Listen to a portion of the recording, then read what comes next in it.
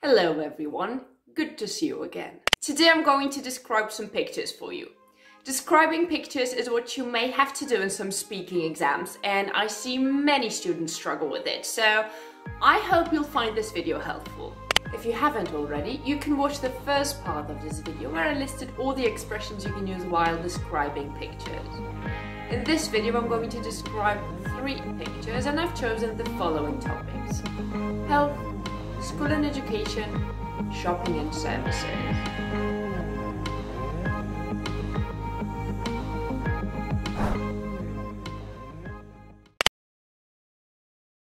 In the picture I can see 2 people in a room. In the middle of the picture there is a child.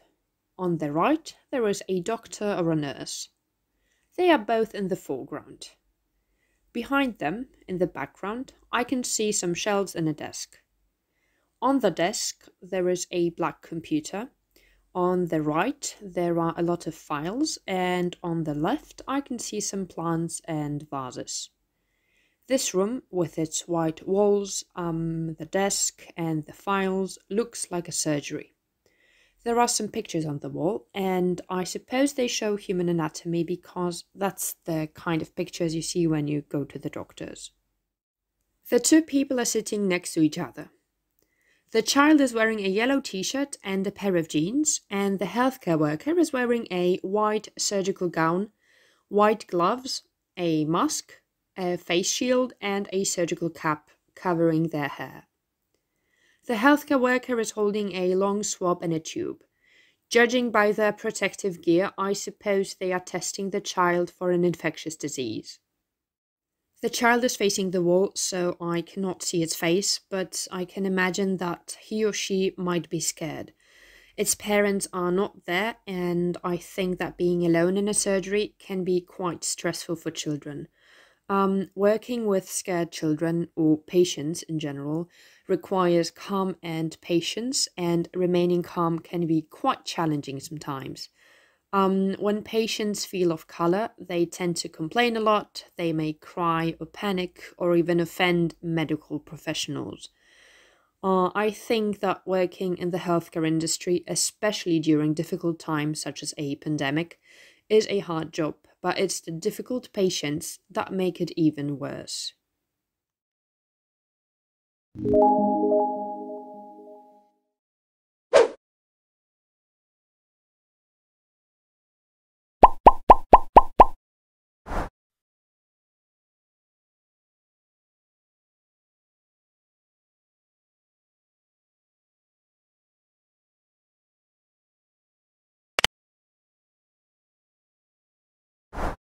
Visit my Etsy shop for more exercises.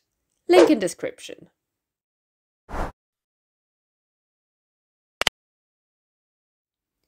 In the picture I can see 3 children, a boy and 2 girls. They are sitting at the table and the boy is sitting between the girls. In front of the children, in the right corner, there is a computer. Next to the computer there is a glass full of juice, which, if you ask me, should not be there. I think that anyone who has ever been in the presence of children knows that children, liquids and electronic devices are not a very good combination. If they are not careful, they might spill the drink on the computer. The children are sitting in what looks like a living room. They are sitting on nice chairs and there is a plant behind them. Based on the fact that there are books on the table, I believe that the children are studying together. It looks like they are attending an online class. I think the girls are showing some numbers with their fingers, which makes me believe they are studying maths. The children are all smiling and they all seem very focused. I think that they are interacting with a teacher they like, who is funny and who is using interesting teaching props. I suppose that the reason why the children are studying online is that they are ill, or maybe they haven't been able to go to school due to extreme weather conditions. In my opinion, teaching online is not easy at all. In a regular classroom with desks and a blackboard, pupils are physically close to each other, so it's easier for teachers to control them. And because of all the books and dictionaries and educational games, students associate school with learning, with taking notes, writing essays, and exams. So they know that when they are at school, their job is to study. In a virtual classroom, it's much harder for teachers to keep their pupils focused, especially when they are young. Because of the fact that the children are studying from home, they might be easily distracted by their favorite toys, pets, or by their parents. If I was a child, I don't think I would enjoy online classes. To me, the most exciting thing about going to school was to meet my friends in person and to play with them, which you can't really do on the internet. So I'm actually really glad that I never had to attend online classes as a child.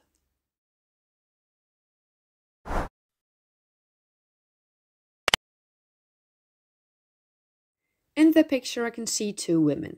They are in a shop. I think that the woman on the left is a shop assistant because she's wearing an apron, and the woman on the right is a customer because she's carrying a shopping basket. The shop assistant is showing something to the customer. I think it might be something edible. The customer is holding a glass container and she's smelling its content. It's hard to say if she likes it because she's making a funny face. Maybe the shop assistant has just recommended something that the customer doesn't like, and it's embarrassing for the customer to admit that she doesn't like it. In the background, behind the women, I can see a wall shelf with a lot of containers, which makes me think that the women are in a zero-waste shop. Zero-waste shops sell food and cosmetics without packaging or in plastic-free packaging like paper bags. Customers usually bring their own containers that they fill with produce. The goal of such shops is to reduce waste by eliminating single-use plastic packaging. From what I can see in the picture, I think this shop offers a wide range of products. The containers at the top of the picture are filled with what looks like cereals, beans, and nuts, and the ones that are situated on the lower shelves are filled with what looks like spices. In front of the customer, at the bottom of the picture, I can see a fragment of a brown bag, and there is a scoop in it, so there's probably some food in the bag. And that's why I think there is much more food in this shop than what we can see in the picture. I really like the wall that I can see on the right side of the picture. It's decorated with wood and I find it very aesthetically pleasing. Actually, recently I have visited a few zero-waste shops in my neighborhood, and now that I think about it, they all have one thing in common: wood.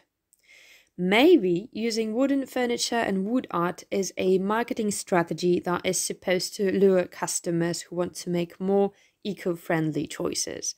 All in all, seeing wood instead of plastic makes me feel closer to nature, so I think it's a good strategy. Thanks for watching. Give this video a like if you enjoyed it and subscribe to my channel to be up to date with my English lessons. Have a great day and I'll see you next time. Bye!